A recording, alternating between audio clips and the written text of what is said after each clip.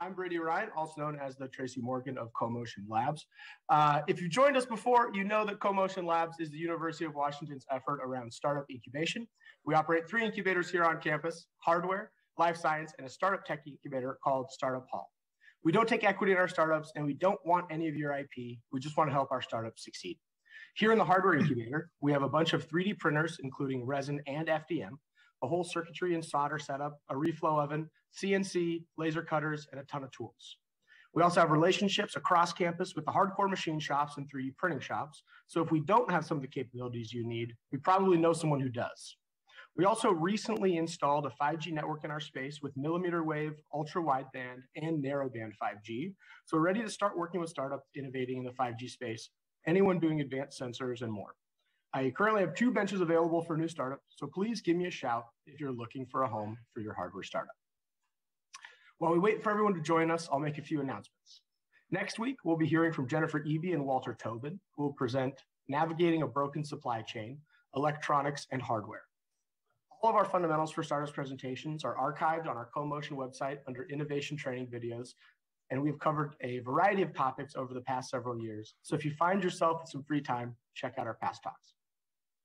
For our full schedule and to register for future Fundamentals, please visit our website, comotionlabs.com, and click on the Fundamentals link.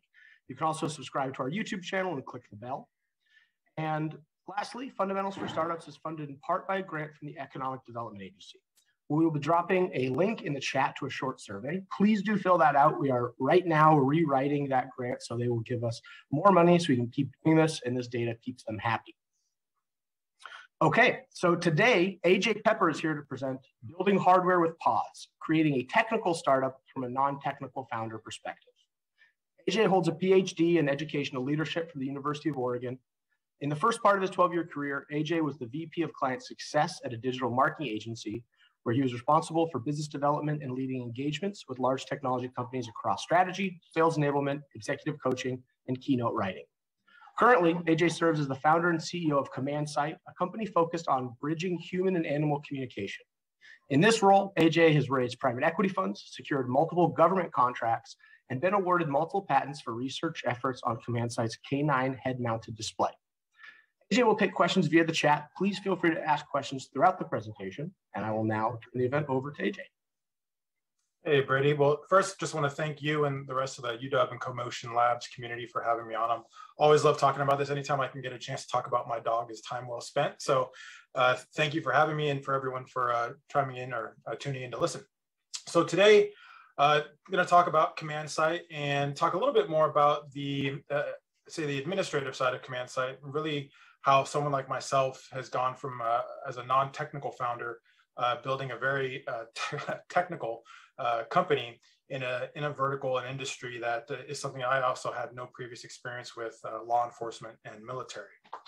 So just as a little bit of background, and of course, any chance where if I'm presenting to UW and I can throw a bunch of Oregon logos up there, I'm going to do it. But just as some background, so I University of Oregon through and through, did undergrad and grad school there, as Brady mentioned, completing my PhD in 2007 in educational leadership. And as a fun note, when I got done with my PhD, I took my dissertation to a store to get it bound. And the woman looked at it, looked up at me and just said, "Oh, a glutton for punishment, are we?" And so when I say I'm not technical, I'm probably stubborn at best, which is, I think, what you need a lot of in order to complete a PhD and also to get through a startup venture.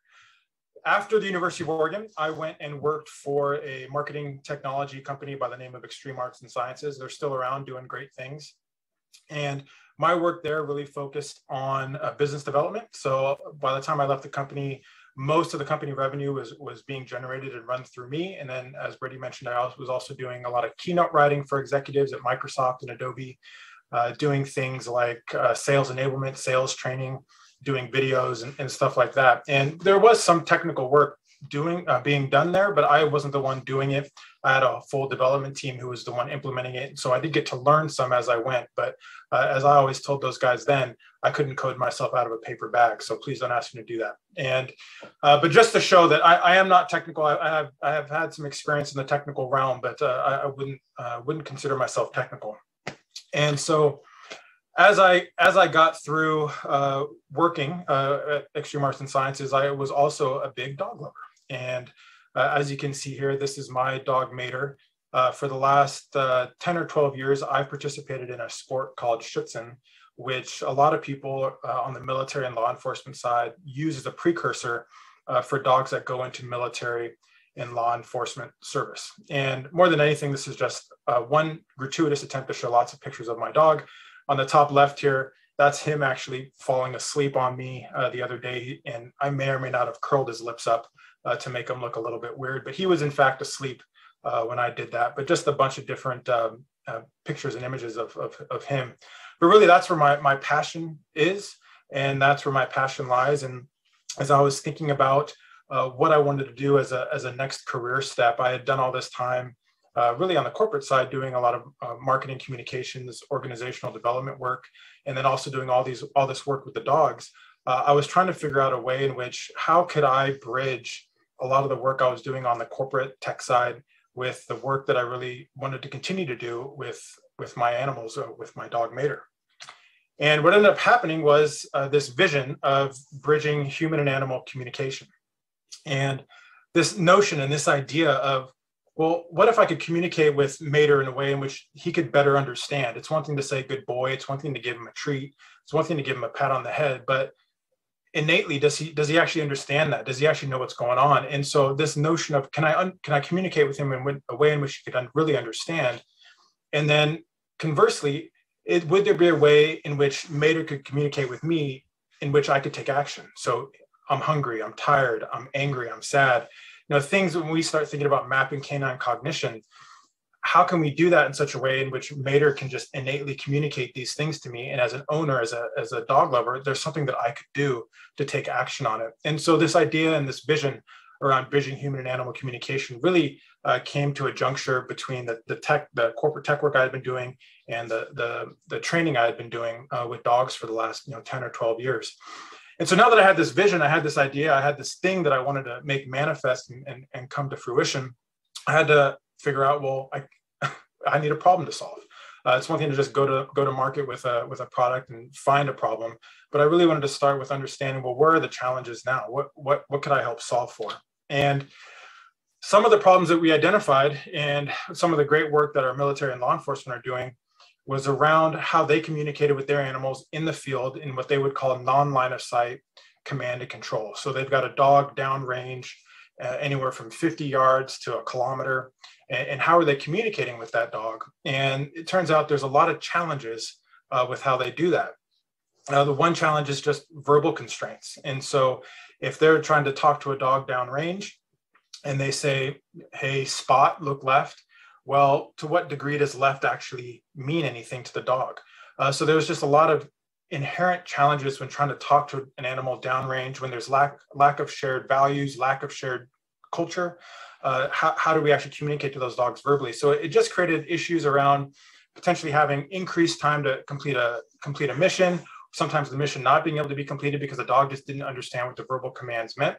And so just, again, a lot of challenges around verbal communication.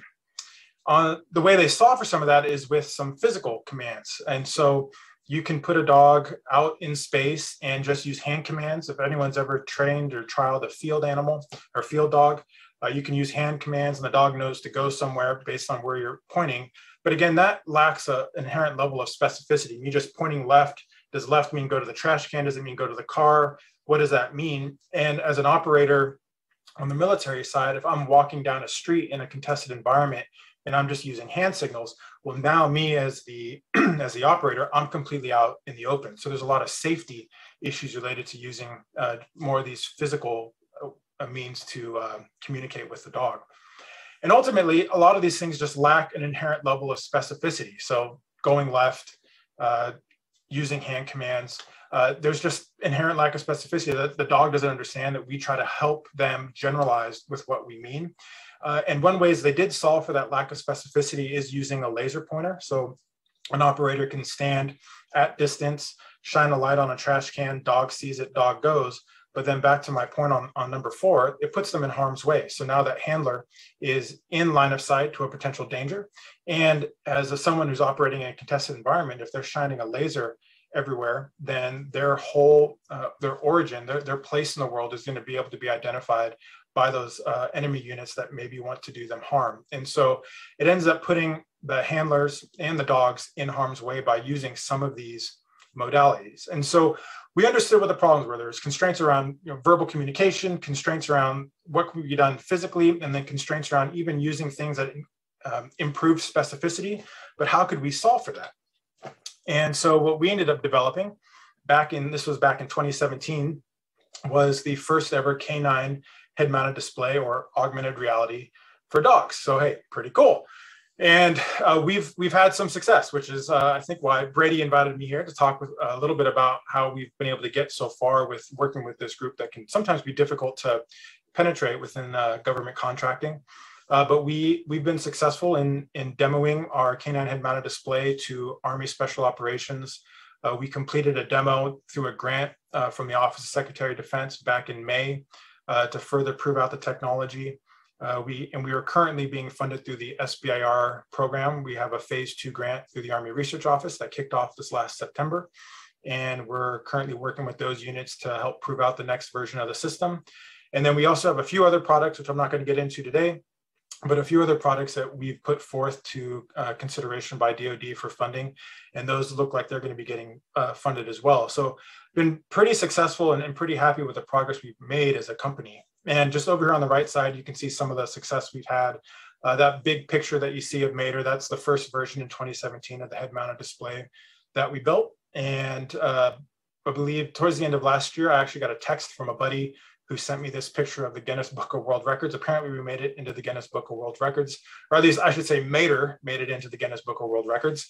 But pretty cool to see that and get recognition for that. And then back in 2020, the Army actually ran an article on the work we've been doing, and it got a ton of views, I think over 1 billion global views for some of that work. And I did get some interest across the globe, Netherlands, Australia, Canada, about the work we've been doing. So it's been pretty exciting to just get some of the recognition of what we're doing. And then of course, there's the intellectual property that we've also been able to generate as a result of this work.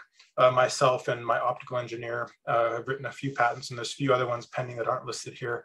But been able to make some pretty good traction in terms of the technology that we're building and the groups that we're working with, and really excited to see what comes out of future development efforts. So that's just a little bit about what we've been doing at Command Site and what we've built, and happy to take questions on any of the technology and what we might be doing in the future. And I think Brady is probably capturing those in the chat. But what I really want to do is talk about what helped us get to this point. As a non-technical founder, when I first had this idea, gosh, I think back May in 2016, I had no idea where to start. I knew HoloLens was a thing, I knew Google Glass was a thing, but I knew nothing. So it's definitely been a challenge, and every day has been a really fun learning experience. So back to the title of my presentation, who doesn't love a good pun? Don't be afraid to pause and ask for questions. So pause up. This was one of the first lessons I learned as a non-technical founder, and I think it's one of the hard ones any founder has, is not running 1,000,000 miles per hour every day, getting stuff done, but being willing to take a step back and pause and see, are we doing the right thing? Are we attacking the problem in the right way?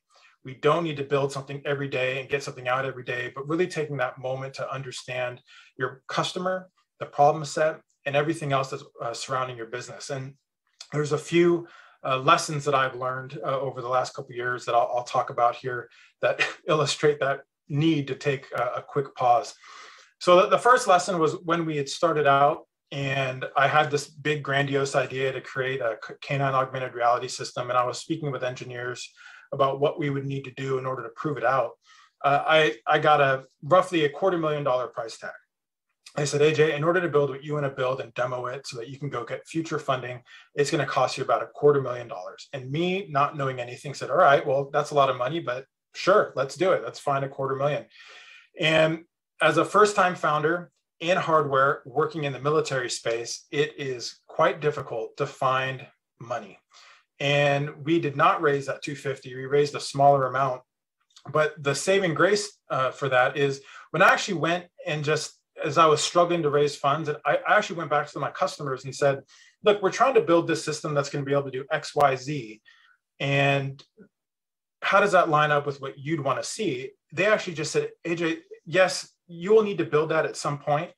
But the first and fundamental thing that we want to know, that we need to be proven and sold on, is the fact that a dog can discern and react to a digital indicator. That's it. And we don't need you to do all this spatial recognition. We don't need you to do object detection. We don't need 20 sensors packed on this dog that can do SLAM. We just need to know that you can put something up in front of a dog, put an indicator on it, the dog sees it, the dog goes. And the least expensive, quickest thing you can do to get us there will be what will be of value to us, and that'll help us promote you to the other entities within DoD for funding. And so quickly that $250,000 project became a lot cheaper.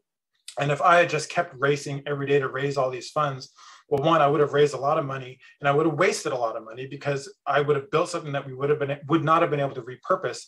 And fundamentally, maybe it would have solved the immediate request of DoD, but maybe it wouldn't have. And so it could have been a lot of money wasted. So taking that pause, taking that step back, and you're going to hear me say this a lot through this presentation, talking with your customers, understanding that use case and understanding what they really want can save you a lot of time, a lot of money, and a lot of headache.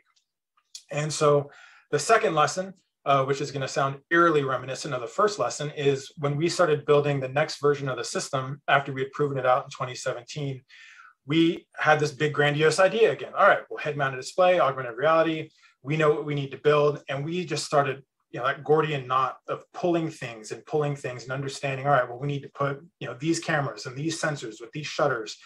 We need this sort of processing.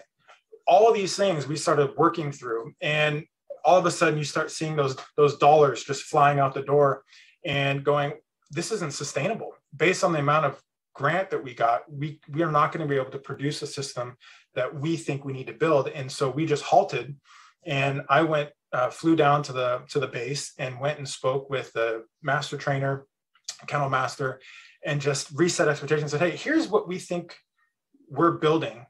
And talking with them, they said, again, yes, this is what you need to build in the future, but here are the training scenarios that we actually want to put the system through its paces on.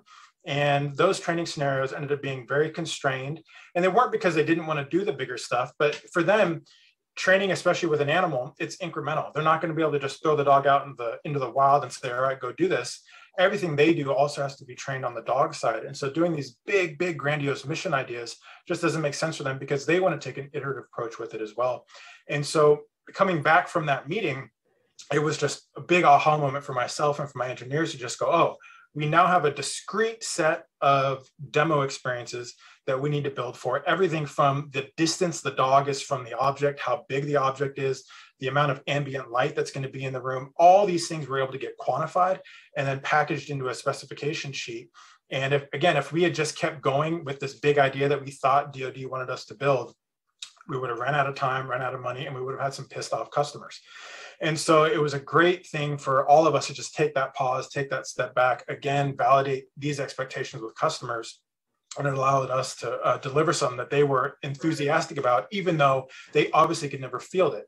And as I went through these lessons, and I listened to Harindipal last week when he was talking about his speech on going from cubicle to co-founder, he said disruptions don't start with a fully featured product. It really is an iterative approach, and especially with hardware, because you have all this investment up front in building hardware, and you can't take that back. That money's there. Whereas with software, it's much more easy to adjust on the fly. Hardware is an investment. And so when you think about any sort of hardware project, finding those iterative approaches to build slowly and build smartly become really important. I'd also add, AJ, that sounds like you had a good customer there as well, that understood the iterative approach to hardware building.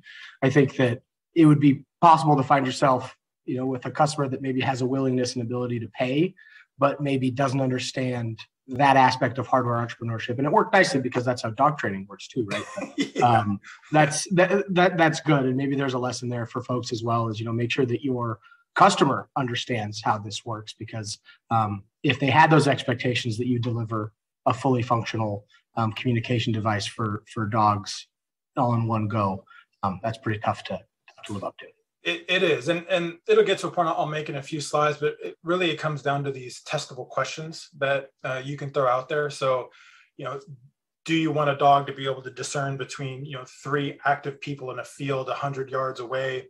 And writing down some of these questions that you want to test against. What, for me, those are my scenarios. Whoever else is out there building hardware, what are those really small, discrete, testable questions you can answer or ask and answer? Are really how I've started to really think about hardware development, is finding those test scenarios, because that's what helps us understand what needs to get built and the cadence with which things need to get built. And that's a perfect segue. We just had a question from Spicer asking if you could elaborate on what you envisioned in lesson 1 versus what you ended up creating and reevaluating what you left for later. So I guess, could you give an example of 1 or 2 of the tests that the second version of product version 1 actually ended up running and ended up teaching folks? So for the first version we built in 2017, my expectation was we were going to have to put this system on a dog. The dog's going to have to be out in an open field, and there's going to be 3 figurants, so 3 quote unquote suspects that are sitting out in a field. And through a remote device, I would have to be able to touch a screen and have it highlight one of those people, and the dog would see who's being highlighted, and the dog would go, I'll say, attend to that person. And if you can imagine, there's a lot of different camera technology that's required for that, a lot of different object tracking, a lot of different computer vision, a lot of image processing, latency stuff. There's a lot of stuff that would get packaged into that first system. And me not being a technical person, I was like, yeah, I mean, I have a phone. It happens all the time. Like, why not? Let's do it. And what we ended up building, because that was very difficult, was, actually, I'll go back here. This picture that you see of my dog Mater, that was the first version we built. And it was very stripped down from that original vision. And the system was completely wired. And so it had HDMI, USB, about a 3-foot cable that would go to my laptop. And from there, I had a user interface on my laptop. And then I was able to put objects in front of Mater. So he would be in a downstay in front of me. I would put objects in front of him. And through the UI on my computer, I would just highlight one of those boxes using the UI. And then I would say, Mater, show me. And he would go and he would attend to it. So there was about a 3-foot radius in which he could operate versus this 50-yard radius I thought I was going to have to build for. And so we really pared it back. And for me, that was a testament to answering the question, can a dog discern and react to a digital indicator? You don't need to send them to take somebody out. It's as simply as them having that behavioral moment of changing their focus, changing the way they're moving the body, changing what they're doing in that small little environment that was far and away enough to prove out that, yes, this technology would work. And if I can hop on there, I love that this whole first generation of the product design was just to verify a few assumptions, right? That were key assumptions that need to be proven. And I know that you weren't in a context where you were going out and trying to raise, get this done so you can raise a pre-seed, prove this so you can raise an A, and so on and so on. But that is kind of how that works, right? For hardware development, is you don't have to have the whole thing at once. You can prove a couple of assumptions with an early version that doesn't look anything like it's going to look, and just show that, hey, this is technically feasible. This is possible to do. In your case, we can get a dog to respond to virtual images. You don't have to build the headset. Yeah, and that was the questions I got from investors and from people on the DoD side. Were there was a lot of people who just knew that, AJ, I believe you, this would work. But the key people, especially on the DoD side, said, AJ, I don't believe a dog can discern and react to this digital indicator. And so we said, all right, well, there's our testable assumption. Let's get that solved. And once we have that solved, that helps getting funding and everything else from DoD a lot easier. All right, so then the next lesson I learned is not all money is good money. And this is, I think, one of the toughest things for any founder to hear and listen and grok, is because we always need money. There's never a moment where I'm not thinking, where am I going to be able to get my next grant, my next investment? And it's tough. But the people, especially early on, that you bring into your company, I view them as family. And so all of the angel investors that I have, I could call them right now, fly to go meet them, go grab dinner with them. Oftentimes, a lot of them will just call me out of the blue and don't even want to talk about the company. They just want to know, hey, AJ, how are you? How are you feeling? What's going on in your life? And we'll talk about friends, family, and all that sort of stuff. And having those sort of people who are there to back you and support you are incredibly important, because the path to success is all sorts of weird ways. It's never a straight line. And there was a person that early on wanted to come in and fund the company. He was going to give me that $250,000 check to build that system that I thought I needed. And I brought that person in, brought in some folks from DoD to meet him. And because he wanted to meet with customers, which seemed all like a reasonable thing. Yeah, sure. You want to make sure whatever I'm proposing is something that somebody actually wants. And brought him in. And this guy managed to piss off a room full of special operators. And I mean, they've got pretty thick skin, and he managed to piss them off and got done with the meeting. I debriefed with the spec ops guys, and I went and debriefed with this gentleman, and he was willing to write me a check to get the company off the ground. And I just could not in good conscience take his money. I couldn't take his money. The people that I was working to support, the people that I was working to help save their life when they're out in the field, didn't like this guy. And sure, could have got his money, but I think it would have sacrificed a lot of my own morals in order to take that money. And so I didn't.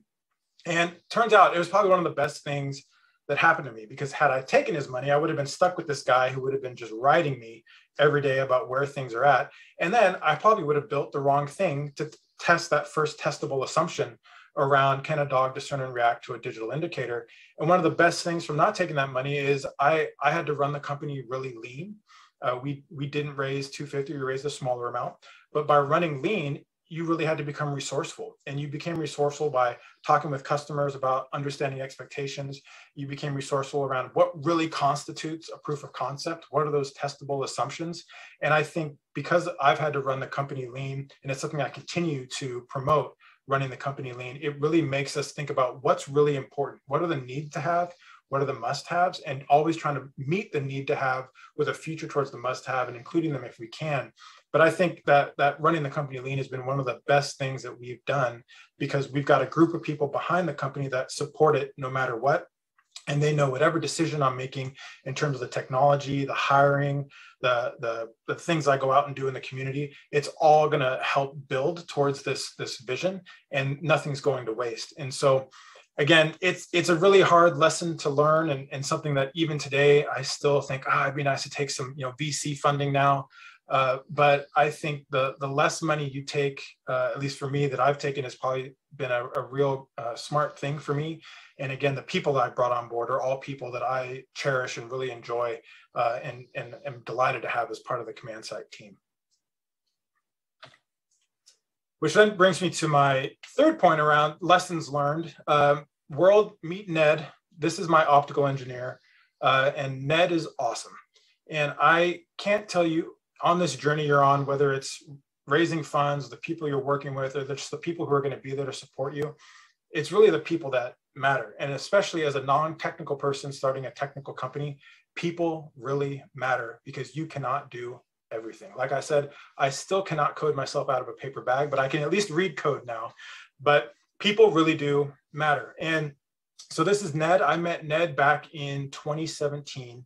Or 2016, 2017, when I just had an idea, and I had been going around trying to figure out who could build this augmented reality system for dogs. And I'm talking to a few engineering firms, I'm talking to a few just contractors, people who are in the space, and probably 3 or 4 people.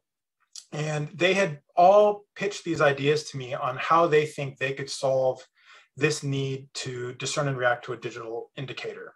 And there's a couple pretty good proposals out there, but something just didn't sit right with me with all of them. And I went one night, I think it was probably about 6 o'clock. I met Ned. It was late. He had said he would stay late to meet with me.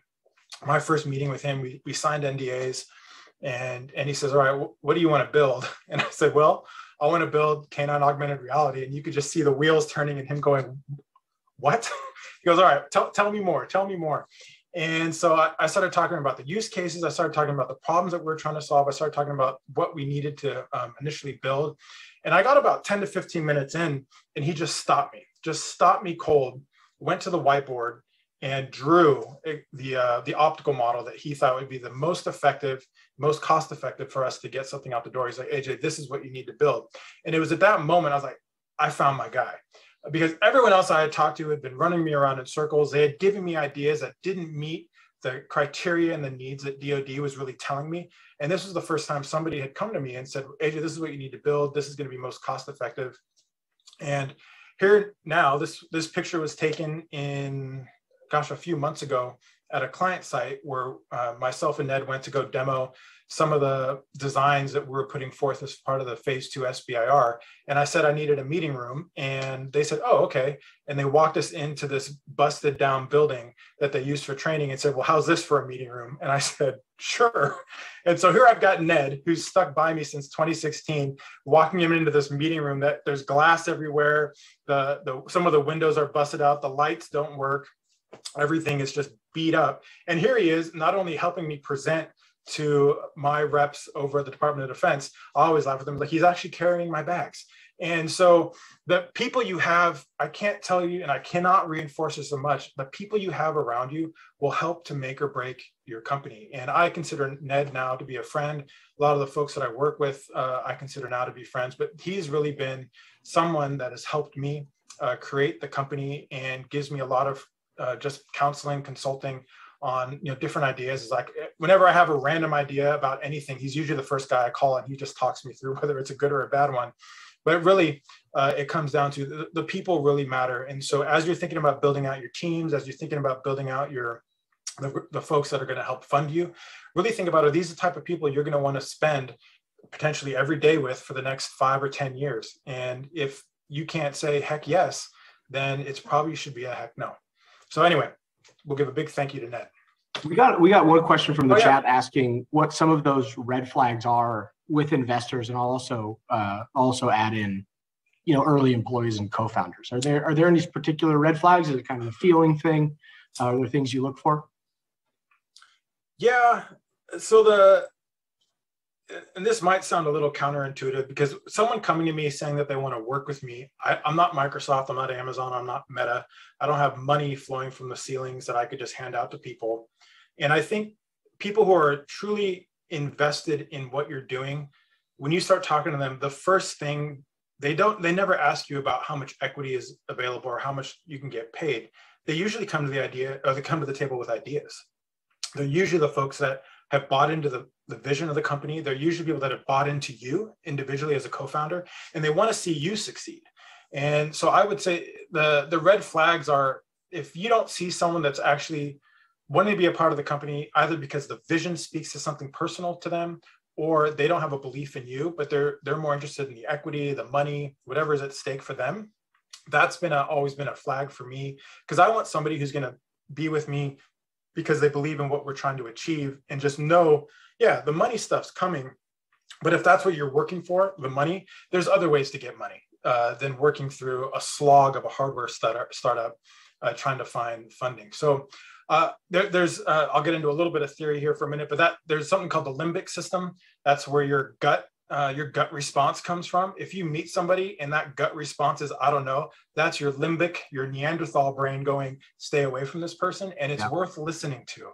You can rationalize it later, but listen to your body, listen to your brain, listen to what all these signals are telling you. If this person's trustworthy, if this person has your best interests in mind, and certainly from a more tangible aspect, if the first thing out of this person's mouth is what equity is involved, how much money is in it for me, they're not in it for the right reasons. Yeah, that's great advice. Thanks. So I've talked a lot about don't take the money, take pause and listen. People matter. And what I love about this slide is no matter what, I'm still in a technical business. I'm assuming most of you listening are in a technical hardware business, and you have technical problems that need to get solved. And you've got a technical problem running at you, and you still don't know how to solve it. And what I love about this picture is the guy on the right, he's probably one of the top trainers in the world. And this was a number of years ago. And I'd gone to this seminar. I was just observing. I wasn't participating. And he said, AJ, I want to work your dog. And I said, no, it's okay. He goes, I want to do a long bite, which is essentially a dog and human running at each other at about a football length field apart. It's spectacular to watch. And I said, no. And I finally agreed. And I said, okay, just keep in mind, like, my dog's not a typical Rottweiler. He's going to come fast. He's going to come hard. Just be ready. And he just kind of shook it off. Like, okay, yeah, whatever. And from his perspective, he's probably one of the top trained, talented, we call them helpers in the world. And as you can see on his face here, he wasn't quite expecting the technical problem that was going to come his way. Because usually when you see him catching dogs, he's got a big smile on his face, and Mater took him by surprise. And so the message here is, no matter how technical you get, whether you're a C++ expert, image processing expert, whatever there might be, there's always going to be a technical problem that's going to throw you off your feet. And there's ways in which, at least for me, I don't expect to ever be the world's foremost machine learning expert, but there's certainly ways in which I've gone about addressing my limitations and my lack of knowledge around tech. The first way is I've actually, as much as I can, try to spend as much time as I can with customers. And so if you look at these two top images that are up here, the one on the right was a group of guys from a local base that brought me to do just a training day downtown Seattle when they're getting ready to demo a building. They brought dogs in, and the guy just called me and said, hey, do you just want to see how our dogs work? And I remember at this particular moment, I was stressing out because I wasn't sure what to build. I wasn't sure how I was going to build it. I wasn't sure I was going to get the money. And I feel like whenever I've been in that moment where I'm either stressed out, I'm a little down, I can't figure out what to do, there is no better way to spend your time than just sitting with your customer, even if you don't have an agenda. It's just, I just want to listen to you. I just want to hear about the problems you're having, because you'll go away invigorated, you'll go away with ideas. And so really appreciate these guys having me out for that day. As you can see, it was a rare sunny day in Seattle. And then if anyone ever wants to go do essentially an overnight training with the Army, you can get this delicious tray of chicken, carrots, and what should be cake over on the left-hand side. Again, another one of these times where they invited me to go do a training. I think that went from about 10 p.m. to 4 a.m. So I got to stay up all night with them. And again, for me, having no military law enforcement background, being able to wear night vision goggles, nods, going out, seeing how the dogs are working in the night, seeing how they could apply the technology, it was huge.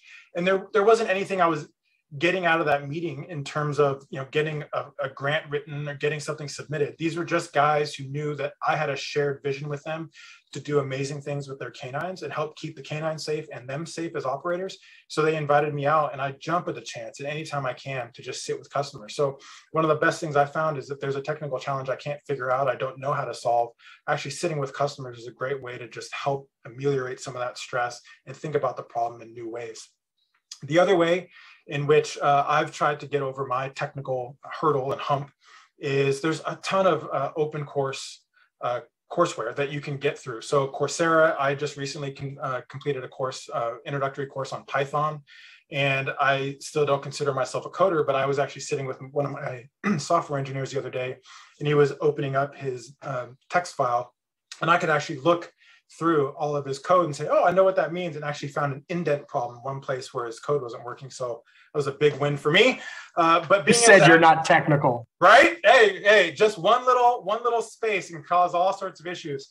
So, but even stuff like that, just finding, you don't need to be a technical expert, but being technically aware, being technically familiar can allow you to have better conversations with your customers, better conversations with your engineering team. It's something that I'm going to continue to do, whether it's Coursera or anything else, just continue to get more knowledgeable in some of these areas.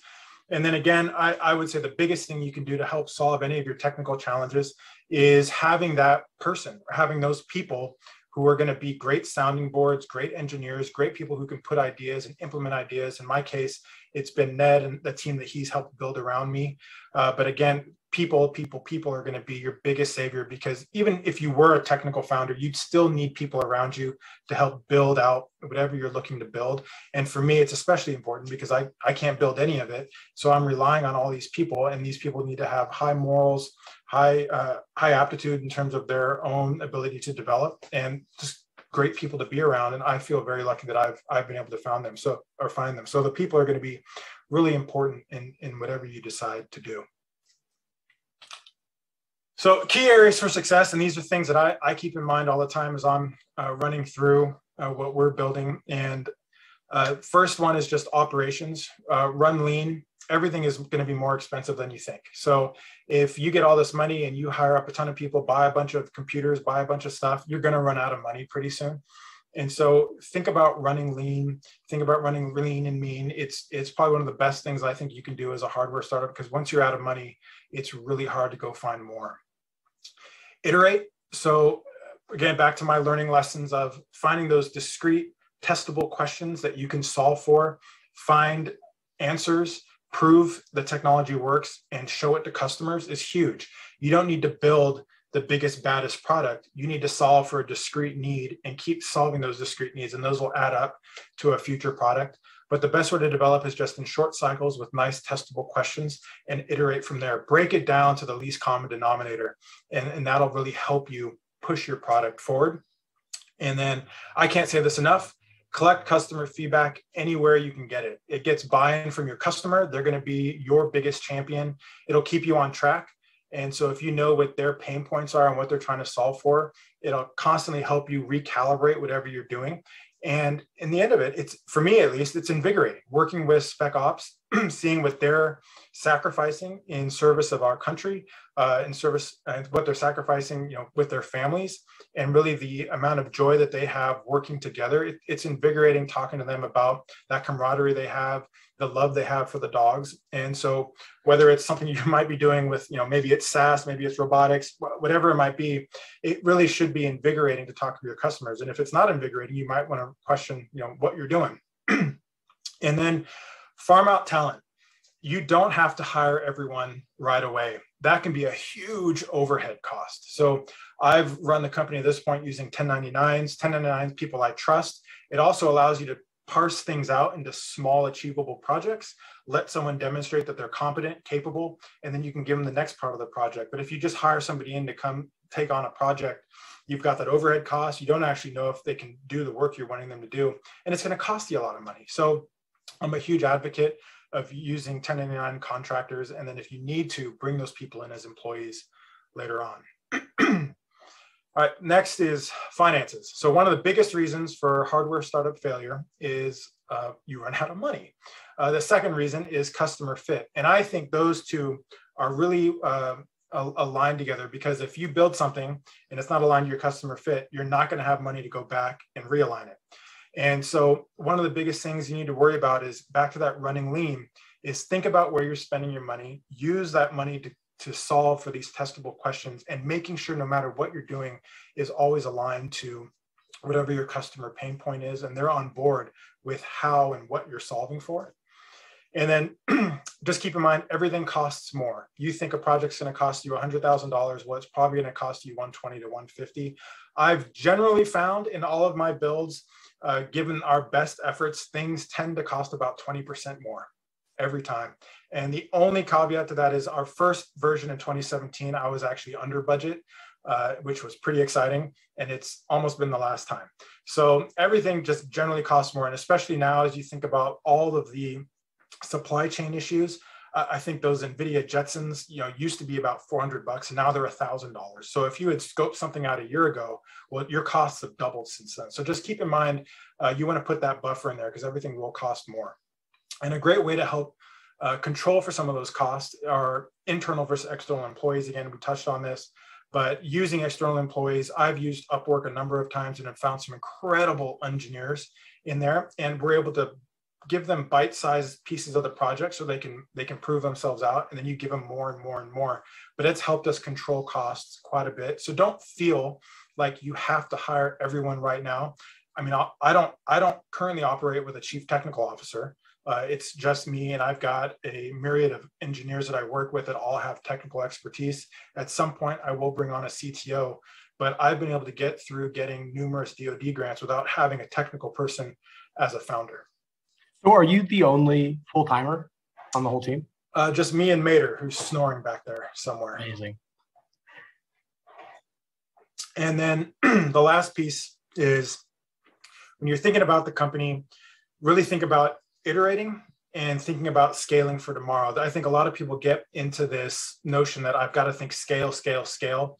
But if you don't have a product that is meeting customer needs today, if you don't have a good relationship, scaling today doesn't do you any good. So think about that iteration process today, and then keep in mind that you will need to scale in the future, but don't let that be the burden to getting something built, getting something done and demo to a customer.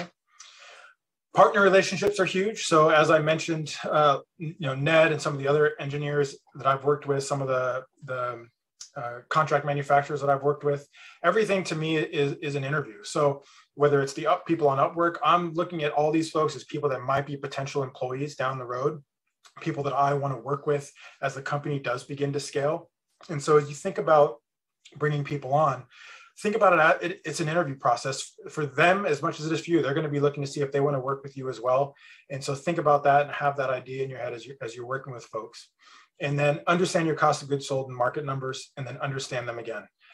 When you start getting to the point of wanting to get VC money, wanting to scale, these are going to be the questions that they're going to ask you. What are your cost of goods sold? What's your total addressable market? And so I'm constantly thinking about, especially if we have fluctuations in supply chain, how are my cost of goods sold being changed? What are my market numbers? Those aren't going to change as much, but you need as a founder to have these numbers relatively off the top of your head, so that as you're talking with people, whether you just bump into them in the proverbial elevator or you're putting a pitch deck together, that these numbers are part of your business understanding, because it really is important for how you think about growing your business. And to some extent, if your business is going to be viable, if your cost of goods sold are going to be 90% of your total gross, maybe this isn't a good business to get into. So evaluating that constantly, because there is also the decision of walking away from something at some point if the numbers just aren't there to support the business model. And with that, that's what I got. What a good pop there on the screen. Love to see it. Gratuitous use of Mater anywhere. Absolutely, yeah. Look at Mater. So another question that came in is, and you spoke to this a little bit when you were talking about internal versus external hires, but basically, how do you find your engineers? Say you had to go and say you needed a mechanical engineer for a part of your build coming up. What would your process be to find that person?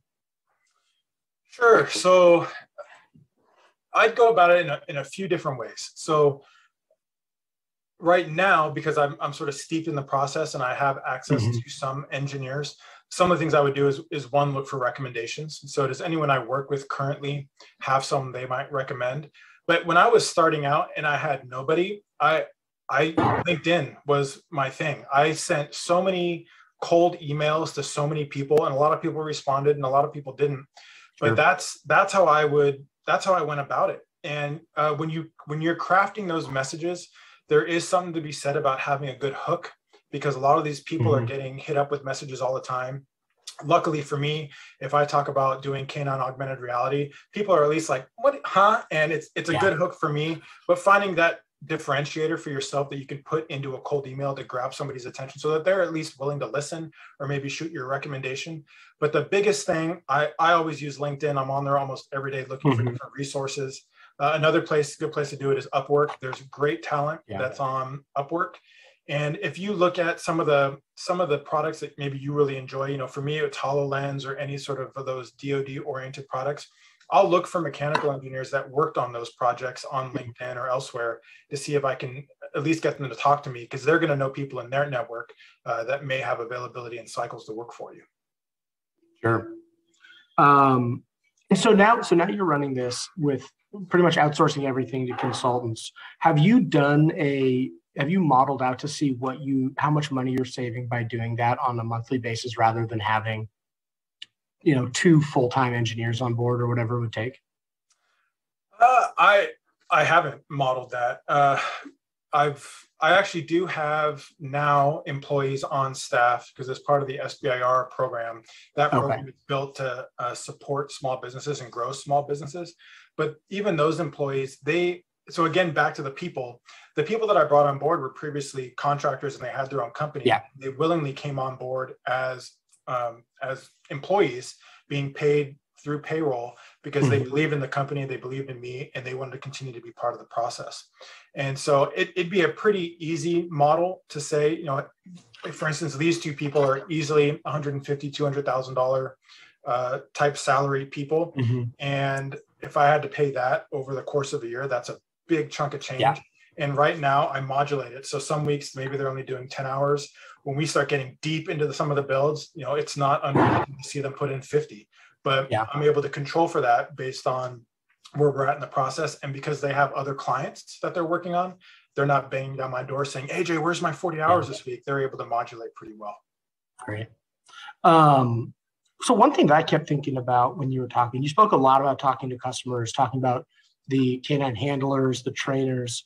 The big issue there, though, is that's not your only user. I mean, one of your users you cannot communicate with, and that's the whole point of the company, right? So how much harder does that get when one of your users isn't able to communicate what they need, what they're getting, what makes sense, what doesn't make sense, and I guess how do you navigate that, having essentially a user that can't help you develop your product? Yeah, so having a dog as the end user is a challenge because they can't give me a, you know, pause up, pause down if something is working. And so for me, it's been a couple of steps. One is fundamentally everything we do. Well, I'll just say this: everything we do, I do with Mater. It's non-invasive. It's safe. Everything is reward positive. So everything he lives for Texas toast. So he does basically everything on his own volition with the expectation that I'm going to feed him a bunch of kibble or Texas toast when he gets done. But the foundation for all of that is really, for me, it's been good training so that he can indicate to me if something is working and if something is not working, just simply by the way his behavioral response. And so that's one way, is just the fundamental training is you have to be very thoughtful in how you train the animal and how you're asking them to do something. So that's one piece of it. And then how you build the tech is also super important. So as I talk to my optical engineer and I say, hey, we want to build this system where we're, you know, projecting these images to the dog. How do we know if they're looking at it? How do they know if we can see it? And so there's ways in which you can build, you know, things into the technology to basically correlate that, yes, the dog should be able to see it. There's things in which you can project onto the eye that at least shows that it's on the pupil.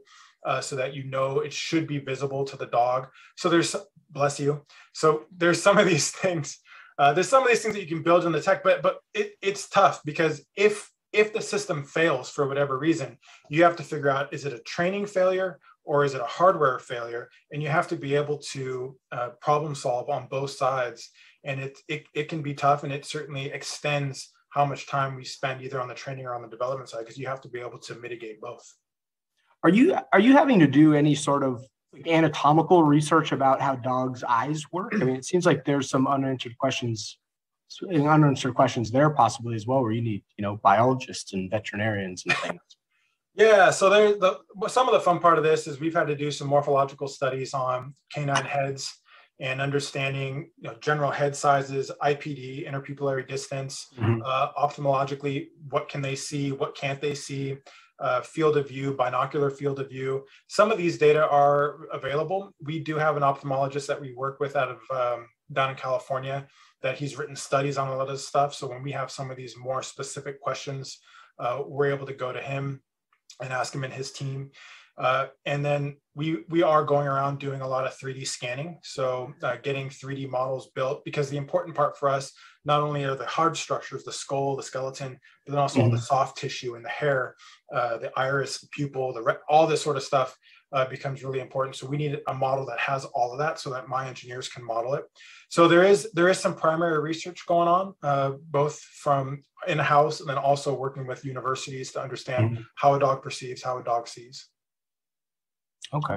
So we have the use case you're working on now, but when you are thinking about what's 10, 15 years down the road, when Command Side is a remarkably successful, ubiquitous company, like what does that blue sky look like? Are there entertainment applications for dogs, keeping your dogs happy? Are we now communicating with a wider variety of animals beyond dogs? Like, what do you see as the big blue sky opportunities here? Yeah, so for me, the big opportunity, and I think we've seen Elon Musk do a little bit of it with his Neuralink and implanting that chip into into a pig brain. I don't know that I want to go that far, but any good dog trainer behaviorist will tell you that these dogs are giving off physical markers that indicate stress, happiness, joy, hunger, and I feel like the right sensor package put on a dog non-invasively can actually map some of those. And so from a canine perspective, I think we can map canine cognition, emotion, and behavior and intermediate that with technology so that it's meaningful for us as a handler. And then bidirectionally, we can communicate back to the dog through a user interface that would allow them to experience levels of joy, whatever happiness that we want to actually communicate back to the dog. So from a future point of view, that's the goal of the company, is this bidirectional communication between human and dog. And then there's no reason why that has to stop at the canine. I'm not a big cat person. Sorry for those out there that are cat people, but there's no reason why you couldn't try to make your cat a little happier too. And even when you're trying to communicate with horses, cows, and the general or wider animal kingdom. But for me, it really is thinking about bridging human-animal communication intermediated through technology. I'm trying not to take shots at cats here. One of the questions that my boss really likes to ask people when she talks to them is, what are you reading or listening to these days? Oh man, okay. So the last book I read was Atomic Habits by James Clear. Okay, and that's a really great book. Probably put under the umbrella of self-help, but it really helps break down these notions of habit stacking, how to create good habits, how to break bad habits. And it's a really helpful thing, especially I think as a founder, you can get into some bad habits, sleeping late, getting up super early, whatever that might be. Those books, or that book was really helpful for me. The Hidden Brain from Shankar Vedantam. I'm going to mess up his last name. I apologize. That's a great podcast, and just talking more about social sciences, how the brain works. And I think he's had some incredible insights that I've even taken into some of my day-to-day work, working with different types of people. And so I'd say between those two, those are my two that I've been active with. Last question before we let you tell Mater how good of a boy he is. For the folks, so if anybody doesn't know this, we have members both in this hardware incubator and our life science incubator here in Fluke Hall, and they actually get together and watch this in person on Fridays. And there was a question in the lab of if Mater will come visit us at Fluke Hall and say hello. Mater would be delighted to come visit. He is a bit of a bull in a china shop, so if you don't want anything broken, I suggest to put it up high. But he will happily come lick your face, and if you would like, also bite you. But that can be your discretion. That's an option. Yeah, that's an option. All right, AJ, I really appreciate this. This was a great talk. I don't know anybody else that's innovating in this way around kind of the animal space. Super exciting, very interesting problem area, and wonderful to hear from a non-technical founder. I mean, the problems that you are taking on, the problems that most of our members are taking on, are big, hairy, tough things, and it's great to hear that it is possible to innovate in this space and to have success from a non-technical point of view. So thank you for joining. Thanks for having me. Next week, as a reminder, at noon on Friday, we'll be hearing from Jennifer Eby, who I'm sure is in the chat right now, and Walter Tobin, who will present Navigating a Broken Supply Chain, Electronics and Hardware. Obviously a big issue right now in the last few years. So please sign up for that. We'll see you all next week, and thank you all for tuning in. We'll talk to you soon. Thank you.